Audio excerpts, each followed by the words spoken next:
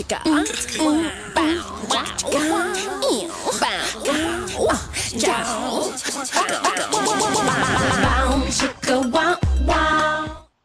in this video we're going to take a look at similar triangles, and we're going to focus on how you can find a side length or an angle when you know two triangles are similar. So first thing, similar triangles basically have all the same angles and the same side ratios. I'll look at what that means in a second. In other words, you probably say they're the same triangle, only one's bigger and one's smaller. So I'm just going to demonstrate for a moment here. So I've got a triangle here, and I've recorded it as a picture. I'm going to copy it, and then we'll paste it. So we got another copy of the same triangle. So these two triangles are congruent or isometric, which means they're the same size and also the same shape. Now, if I were to go, if you're doing any photo editing, I can drag it this way, and it makes it longer. So when I drag it, because I'm only stretching it in one direction, it does not create two similar triangles. Let's try again. If I try and drag it down, again, it stretches it vertically, and I'm not creating two similar triangles. And if you've done any work with photos on the computer before, you know that if I really want to change it by the same amount in both directions, I got to go to the corner here. And when I do that, then I do create two similar triangles. So they're the same triangle, same ratios, same angles, only the one over here that I enlarged is bigger, and the other one is smaller.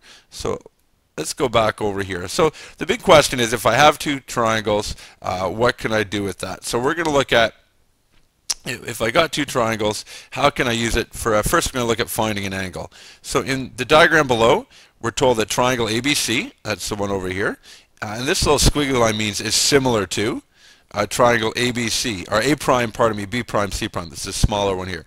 So we're told the two triangles are similar, and we're asked to find the angles of our smaller triangle, and we're not given them. So remember what it said, that similar triangles have the same angles. So we can then match them up. Since down here angle A is 105 degrees, that means that this angle in here would have to be 105 degrees. And I can mark that in. Since angle C is 40 degrees, over here angle C prime would be 40 degrees. And the angle up top here would match this angle, so it would be 35 degrees. Not too difficult when we're trying to find an angle. Let's do another quick example. And this one, again, we're told that triangle ABC over here is similar to triangle DAF. So they've got all the same ratio of side lengths and all the same angles. And we're asked to find the angles of triangle DEF. Now, why this one's a little bit more confusing is just because our orientation has been changed. So here the EA is at the top, and well, it's not quite matching up. So the A here would actually correspond to vertex D on this triangle. And again, we have to kind of spin them a little bit. So that means this angle up here would be 25 degrees, because it would have to match. And angle B on the small triangle, well, that would end up being angle E over here, so that would be 100 degrees.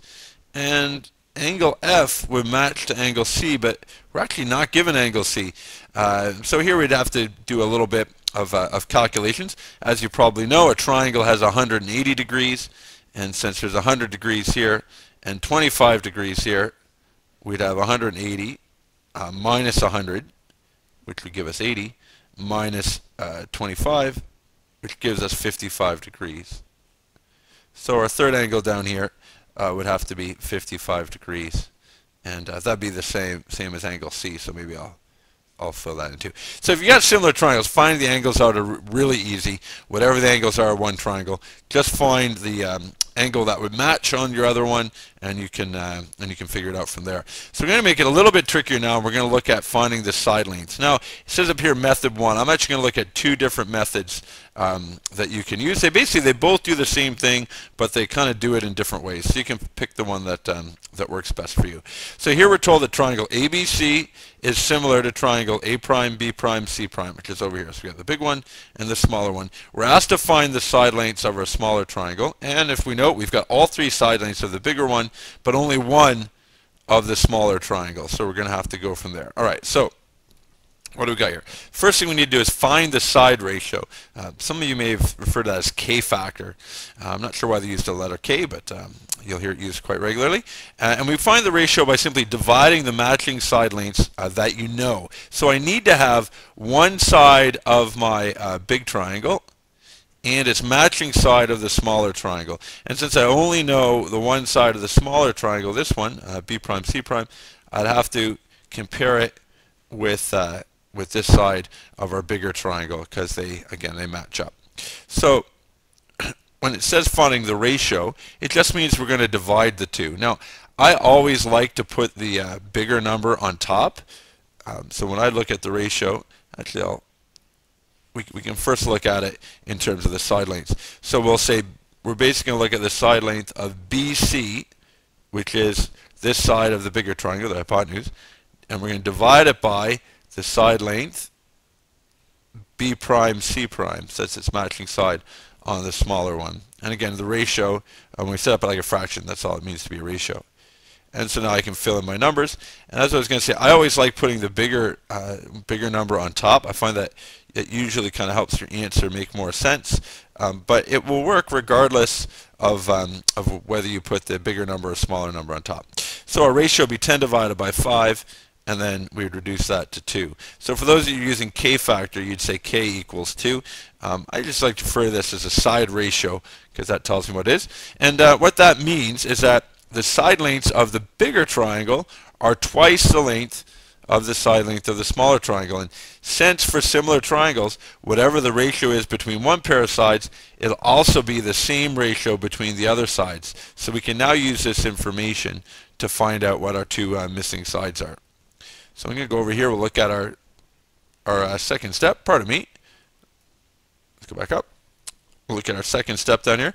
So now it's saying we're going to use the ratio K, which we found up here was 2, and we're going to multiply or divide by a side on one triangle to determine its matching side on the other triangle. Now, we're going to have to look at which information do I have and which information do I want.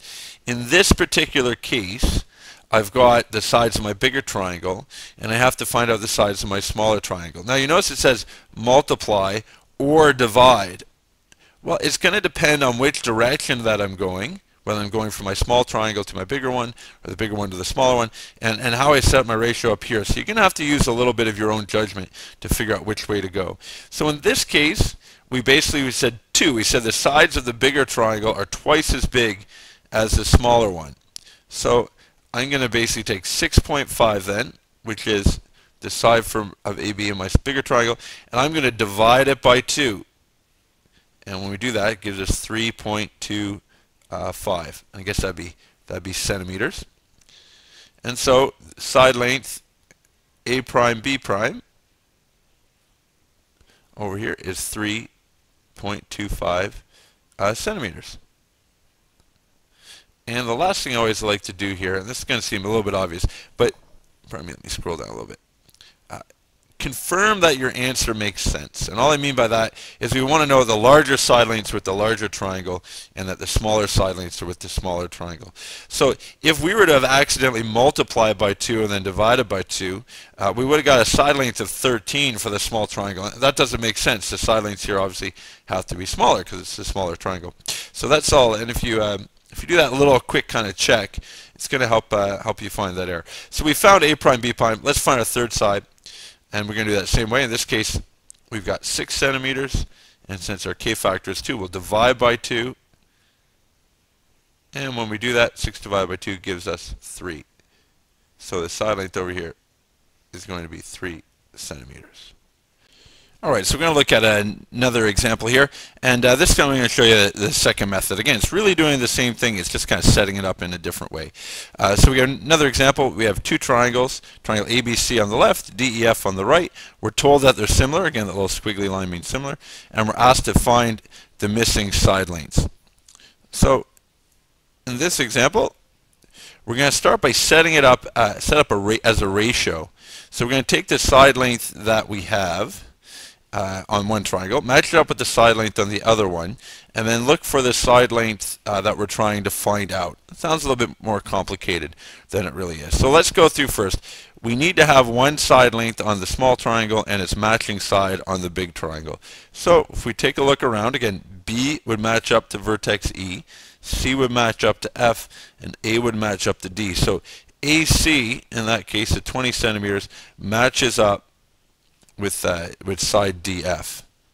And now if I want to find out, say, side DE on my big triangle, I would need to know its matching side on this smaller one, so AB. So when we set up our ratio then, I'm going to basically say, well, AC,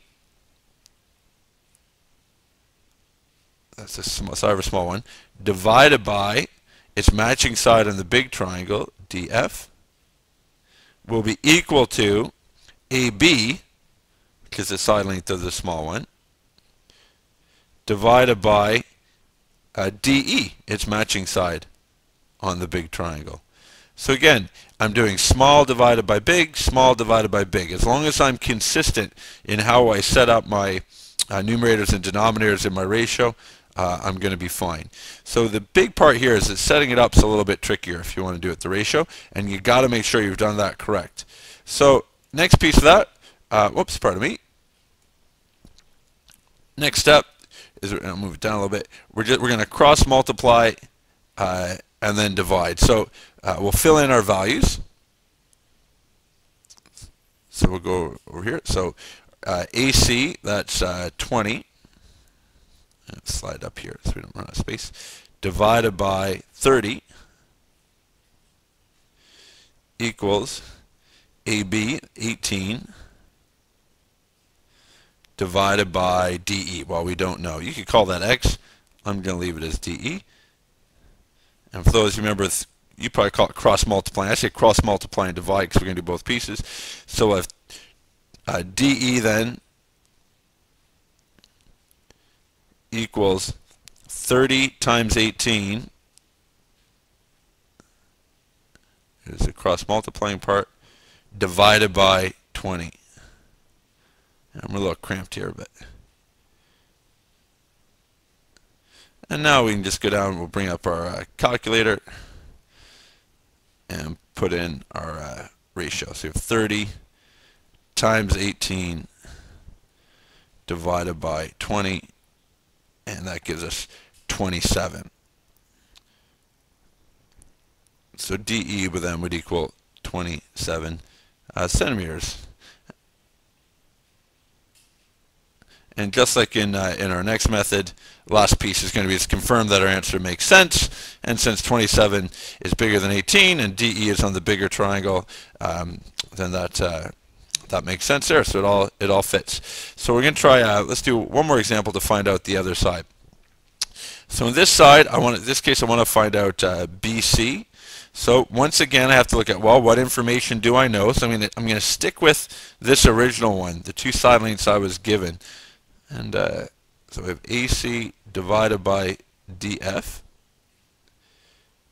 equals, now this time I'm going to have to put my unknown BC on the top, because my tops, as I've set it up, represents my small triangles, and then putting the bigger triangle on the bottom. Again, you could do it either way as long as you're consistent, it doesn't matter. So BC matches up the side EF, and then after that we fill in our values. So AC is 20, but 20 divided by 30. BC, I don't know, I'm just going to call that BC. And then divided by 15. And then we cross multiply and divide. So in this case we have 20 times 15 divided by 30. And again, we take out our calculators again. Slide over this way now. 20 times 15 divided by 30, and it gives us an answer of 10. So BC is 10 centimeters, and again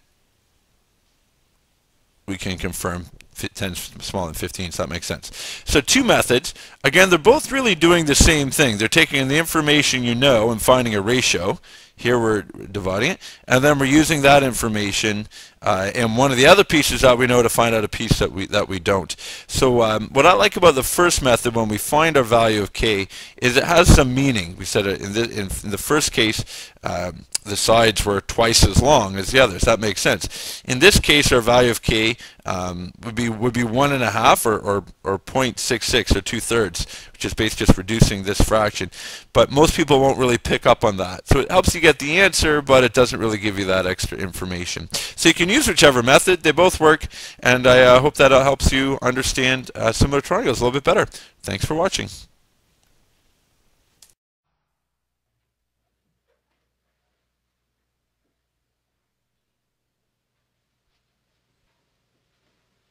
You're still here? It's over. Go home.